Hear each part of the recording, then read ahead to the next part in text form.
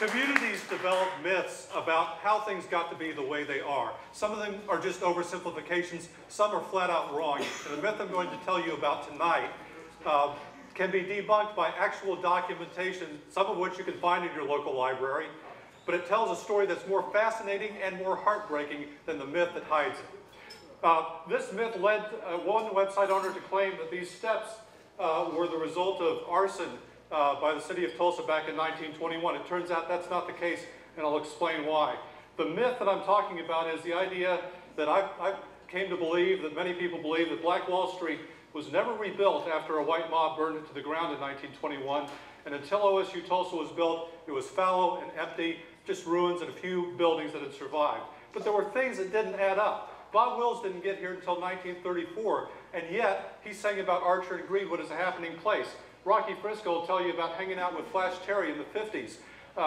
And the Gap Band, their name came from Greenwood, Archer, and Pine, but they grew up in the 50s too. I remember going on a walking tour of Greenwood, and a woman said, my aunt's dress shop was over there. And it was where the pond is, south of OSU Tulsa. So there was something there that didn't add up. In They Came Searching, a book by Eddie Fay Gates, you'll find some anecdotes from people who remember Black Wall Street after the riot. That's when it got that name, because it was so much more prosperous than what had actually come before, after it had been rebuilt. Documentary evidence like this aerial photo from INCOG in 1951. You can see the amount of density, deep Greenwood, further north toward Pine, and then the Lansing area, now an industrial district, back then a neighborhood. Here's a close-up of deep Greenwood. Insurance maps that were for fire insurance purposes, you can see the evolution of the neighborhood from 1915, 1939, 1962. That's at tulsalibrary.org, by the way.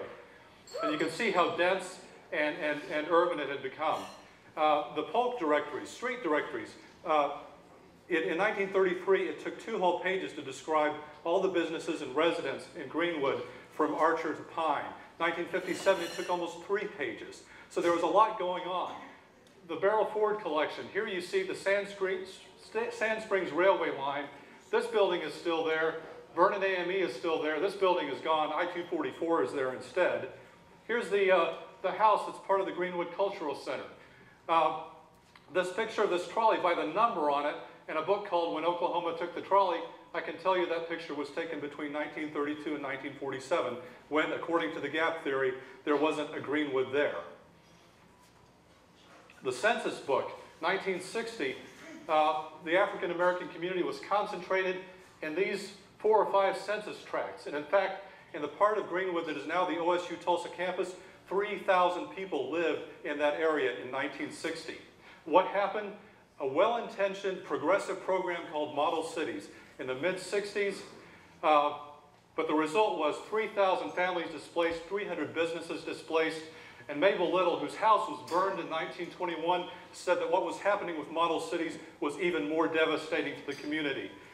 Joby Holderness, again, and They Came Searching, said it not only took away our property, but something more important, our black unity, our pride, our sense of achievement and history. What else happened? There was an expressway plan.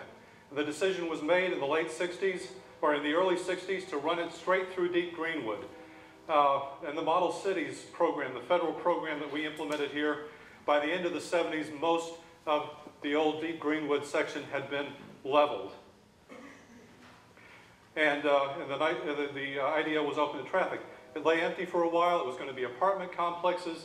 Ultimately, it got deeded over and became the core of the land for the OSU Tulsa complex. The rest of the handful of buildings you see at Archer and Greenwood were renovated in 1983. The UCAT site, and in addition to those 80 acres, there was areas to the west which weren't part of the Greenwood district that were cleared. This home wasn't demolished in 1921.